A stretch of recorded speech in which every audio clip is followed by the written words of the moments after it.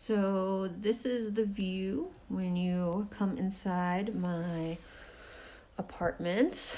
I'm standing at the front door, and there is my coat closet right in front of me, and then there's this other closet here. It's completely messy and full of a lot of junk, so I'm not going to open up those doors. This guy, we'll go ahead and open standard coat closet, some storage up at the top, my bag, coats, and then I have all my plant stuff on that shoe rack, and I usually have my vacuum shoved in there as well. Not very exciting, but I definitely did not have a front closet in my previous apartment, so that's nice to have a dedicated space for my coats. So as you can see, this is actually a garden apartment. So I have this little few stairs that you walk down right inside the front door. I've never lived in a garden apartment before. There are definitely pros and cons.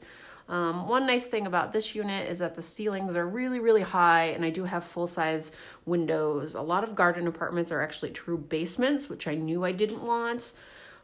Given how many plants that I have, that's definitely not an option.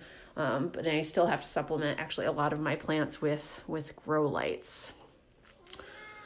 So this sofa I actually just received about a week ago.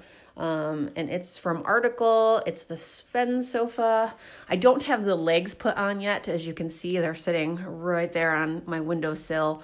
I live alone, so it's a pretty big sofa, pretty heavy, and I was not able to put those legs on by myself, so I'm just waiting for a friend to come over and help me, but it's no rush. Hi, Gizmo. That's one of my cats. He just wants to say hi. And I still have some of the packing material underneath the sofa, so that's what that stuff is right there.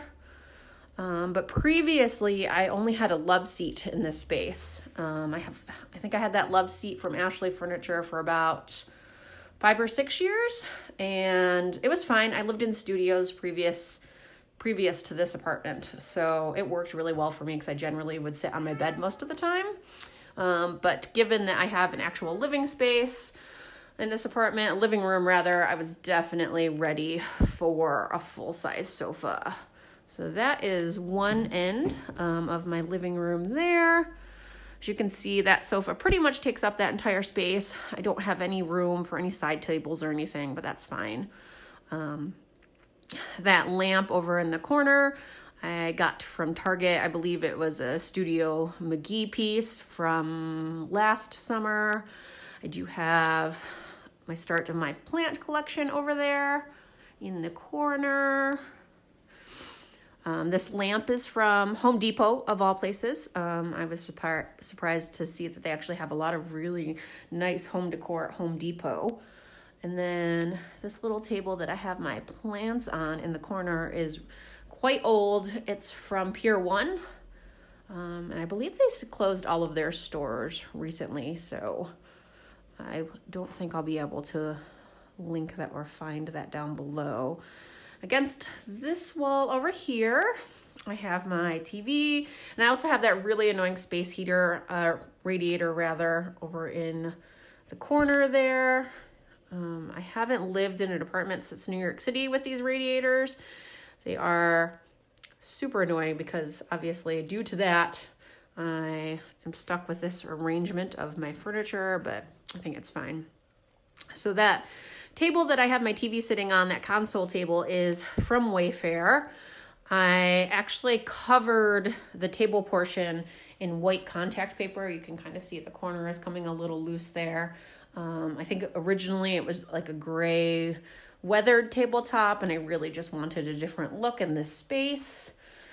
That chair is also from Wayfair, and then I have my just collection of baskets underneath here. The bigger one is from Target, and then the other two are actually from World Market.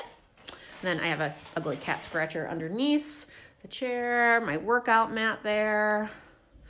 So that door right there actually goes out to the alley behind my apartment, where you get to the laundry room, you go out to the dumpster, all that kind of stuff. So nothing exciting out that door. And then this kind of focal point in my living room, I have a lot of my houseplants over here.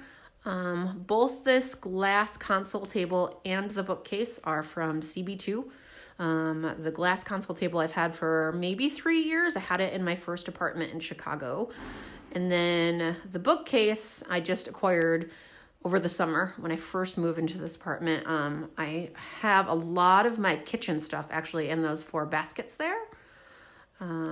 Ignore the lint roller. That is a fact of life when you have cats and you wear a lot of black, you have to have a lint roller, as well as that lovely scratching post. But I would rather have the cat scratch that than my brand new sofa. That little stool underneath the console table is also from Target. And then a lot of this decor is actually from a mixture of Facebook Marketplace, some thrifters that I follow on Instagram, and then just some random online places. Sorry for the really bright exposure there. I have a grow light hanging over all of those plants. And then sweep you around, you can see my kitchen there, but then this is the other just little wall in my living room. I have this mirror. The mirror is a great Facebook Marketplace find. I got it for $50. I really like the look. That basket down there is also from Target. The big vase with the palm fronds in it is from an online shop. I think it's I'm going to have to double check and I will link that vase below, but I really love the way it looks. I wasn't expecting it to be that large actually when I purchased it online. And I really want to find a big plant to go in that basket. I just have another plant up here, a candle from Anthropologie, a little bamboo fan, and then pan you around. All right, and that's pretty much the extent of my living space. It is pretty small, but honestly, as somebody, again, who's been in studio apartments, my last 2 places in Chicago, it was really nice to have more of a dedicated living room. And then as you can see for my kitchen, that is it. So it is really, really teeny tiny. It's probably the thing I dislike the most about this apartment.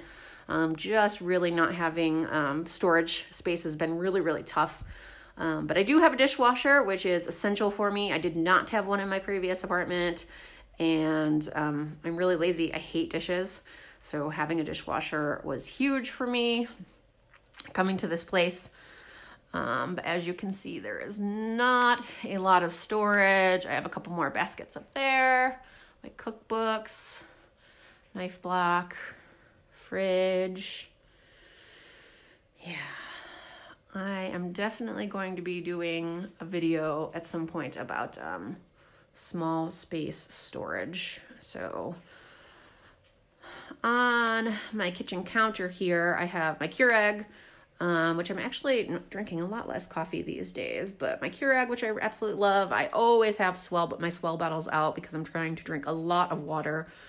I got that pink cutting board from Crate & Barrel or CB2, and then I can't remember honestly where I got that one in front, the gray and white marble cutting board. I believe it was from a really small shop here in Chicago, but it is quite a few years old, so I don't really recall. But yeah, so that is it for the kitchen. Have any of you guys ever lived in an apartment with really, really small kitchen spaces? This is probably my second apartment, other than my one in New York City that had such a small kitchen space. And I do really like to cook and bake, so I have made it work. I've learned how to make it work, but it definitely is tough. So I'm sure some of you guys can relate to that, especially if you live in apartments in big cities.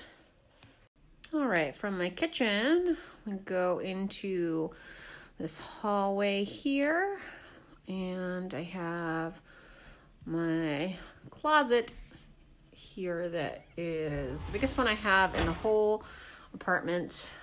You can see I have a nice big shelf in here with all my clothes.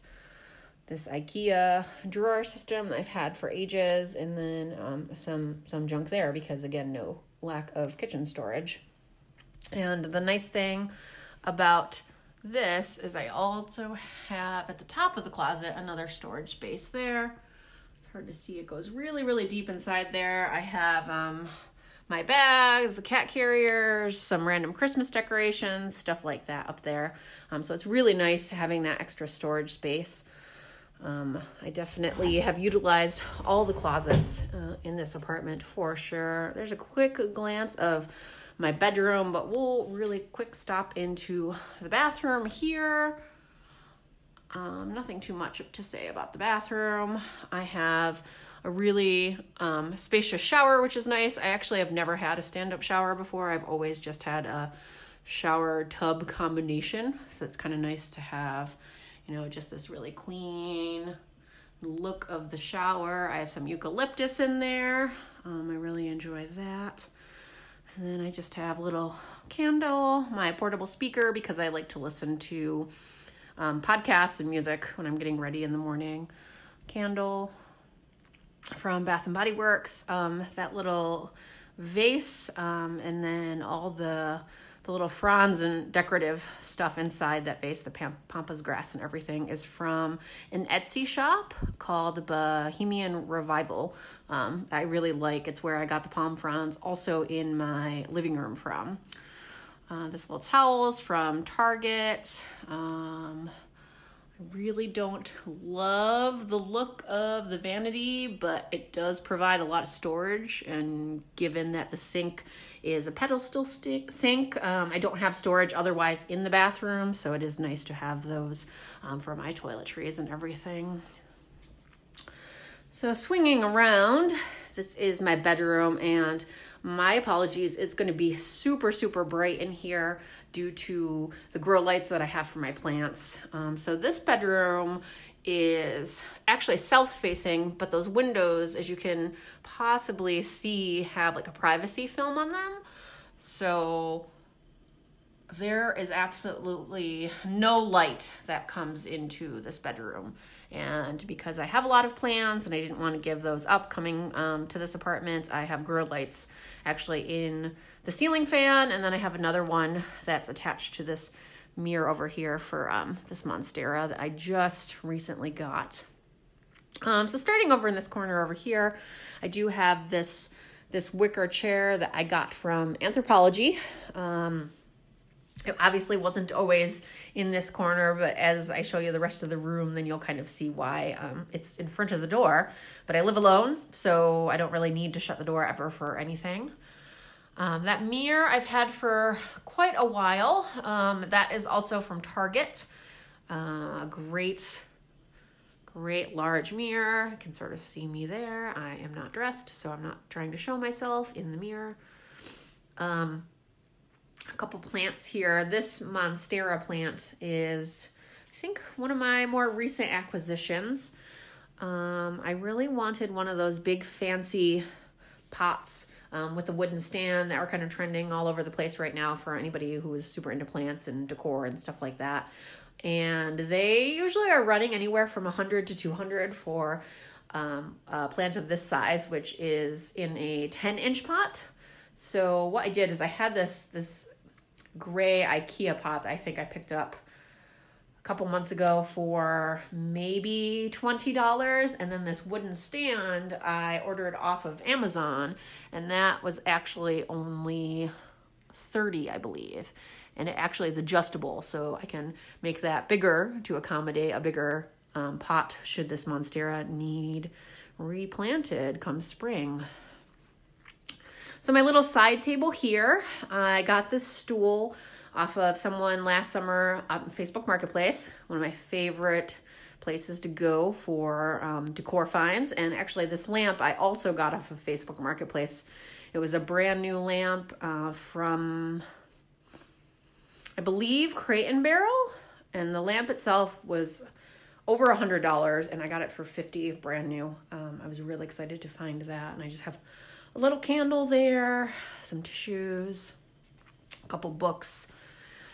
Then over my bed here, I just have some shelves that I installed. I am certainly not a DIYer at all. I'm shocked that these shelves have actually stayed over my bed.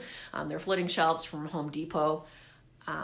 That little art piece on the left, the pink one there, I got off of Facebook Marketplace.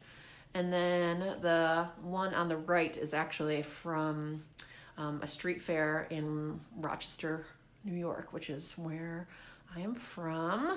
I have my little couple plants up there. And then because my side table is pretty full already, I utilized that bookshelf or that shelf on the window for a bookshelf, a plant, and then one of those Philips alarm wake up clocks. So it lights up about, I think, 20 minutes before your alarm is set for, and then it just gets gradually brighter and brighter over the 20 minutes. I usually am not a great morning person, but that really, really helped me to wake up a lot easier. I really enjoy that a lot. And let's see. So this duvet cover here is from West Elm, as is that pink blanket on the end. The long pillow there, that's from Polly and Bark. I just got that maybe 2 weeks ago. I wanted a couple extra pillows for my bed. And then all those pillowcases are also from West Elm. This particular duvet, if I can find it, I will link it below. I really love the kind of muted, soft colors because as you have seen from this apartment tour, I'm not really into a lot of bright things. I like a lot of neutrals, and this had just enough pop of color that I really enjoyed, and I'm able to kind of tie it in with the blues and the pinks in my bedroom. I will say I don't particularly love this bedspread because it does attract cat hair insanely. Like I have to use a lint roller on it quite a bit. So I don't really love that, but I do like the way it looks a lot. And then over in this corner here, I just have a print of Chicago and then a little brass vase that I got off of, again, a thrifter on Instagram. And then I have my plants here. So that table in front of the ladder, the marble table is from Article as well. But I got that for $75 off of somebody on Facebook Marketplace. I believe it goes for close to $200 on Article. Again, a really, really great find. That blanket ladder there that I used for some of my hanging plants. That guy is from Wayfair. I do still have some Christmas lights on that ladder that I never plug in, but I've just left up there for the time being. And then this dresser I have had since basically the beginning of time. I think I had that in college, and it's moved with me to 5 or 6 different apartments, 3 different cities. And it's really held up really, really well, quite old. And then that mirror, that round mirror, I also, again, found on Facebook Marketplace. I had been watching another kind of home decor lifestyle YouTuber, and she had this really cool round mirror, and I loved the look of it. And I looked for the specific one that she had, and it was $75, $80, and I was not willing to spend that at that point.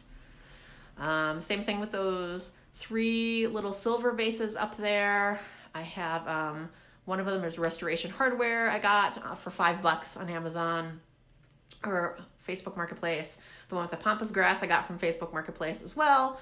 And then the smaller one in here I got from a local shop that's actually really close to me that sells plants and flowers and just a bunch of little decor stuff. It's super, super cute. And then this last little corner of my bedroom, which is why that chair is in front of the door, is because I have my Peloton there. I also have some fake little pampas grass and a monstera leaf in some vases. That was kind of before I got into these bigger plants, and I still really like the way it looks. But that is it for my bedroom. I was actually surprised when I moved in how much room that I had in this space. And I've been really, really happy with it, aside from the whole lighting situation. I do really enjoy the layout of my apartment. Given that it is a garden, I don't have anybody below me, which is really nice. I don't have to worry about having being too loud when I'm working out in my living room or on my bike for anybody. And that's just going back to the kitchen there. I really can't hear my neighbors above me at all, which is really nice as well. But I will say that the cons to this kind of garden apartment for sure are the fact that it does not get a lot of natural sunlight. So I have to supplement my plants. And then it is pretty cold for a garden apartment as well. And I don't really enjoy that, despite the ugly large heaters that I have. But that is pretty much going to wrap it up, guys. So thank you so much for watching. And everybody have a good day.